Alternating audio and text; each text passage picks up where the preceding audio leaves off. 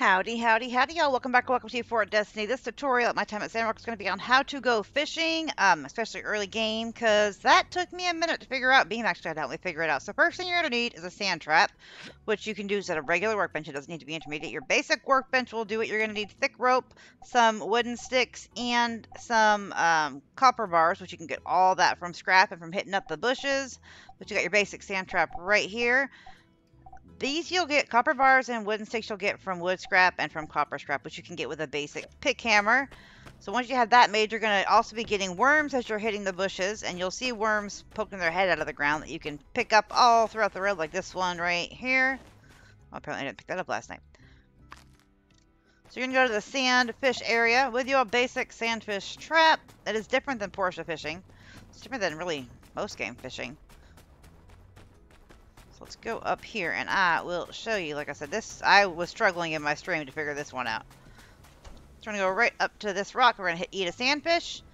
And then then we need to go ahead and go to our sandworms. You want to have the trap and your bait both on your hotbar. So we're going to go to our sandworm, or our bait, our worms, and we're going to left click, throw one there, throw one there. I don't throw them too close together so that they don't get spooked when I catch one of the fish. And you go back to the basic trap by your mouse wheel on your hotbar.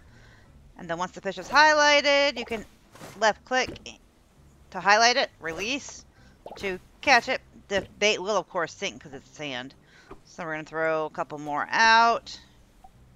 Oh, there goes another. Which one you going to? There is all different kinds of baits you can use. Right now, I'm just using this basic bait because all I'm using fish for is to make it into salted fish. Or furnace has no fuel.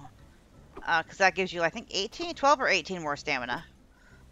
Let's get those. So yeah, fishing, it's really not that hard at all once you work out that you actually have to throw the bait out and such. You want to highlight the fish to catch it.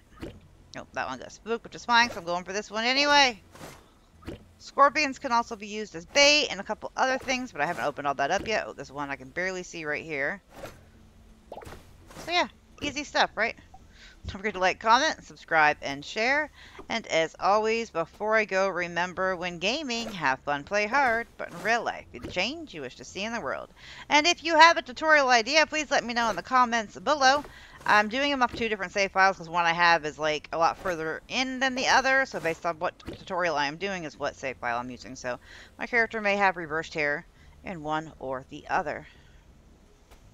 I needed to spend a day doing stuff fishing anyway, so... Oh, we can hit the mines with some salted fish. I think I missed that one. Yep, sure did. I knew I did as soon as I let go. It was not highlighted. I failed myself. I saw that one there, though. Barely, but I still saw it. Oh, you went right by that one? Oh, you're circling back around. You're trying to be sneaky like. Oh no, you're not interested.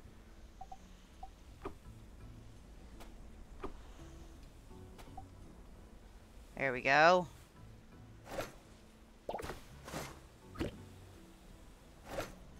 Later, Shell.